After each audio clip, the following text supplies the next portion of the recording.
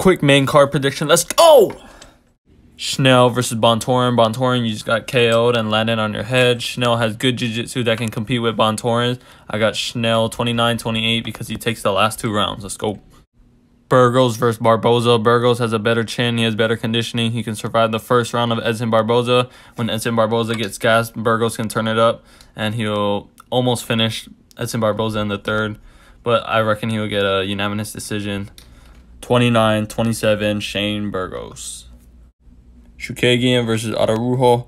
Chookagian, taller, longer. She can keep Araujo at bay. Araujo does not have the power of Jessica Andrade, so she can't put Chookagian out with a body shot, and Chookagian has good grappling defense. So I have Chookagian 29-28. First round goes to Araujo. The last 2 go to Chookagian.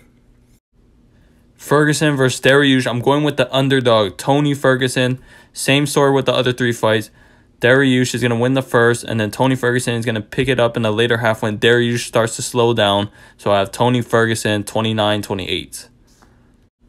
Oliveira versus Chandler. I'm going with the underdog, Michael Chandler. I feel like he's too much of a physical threat, physical force for Charles Oliveira. Oliveira has shown in the past that he quits in the face of adversity when he gets punched hard. And Michael Chandler is probably the most hardest hitting 155er out there. So I'm going to go with Michael Chandler by round 1 KO.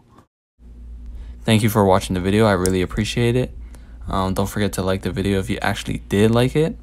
And subscribe so you can stay notified. Peace.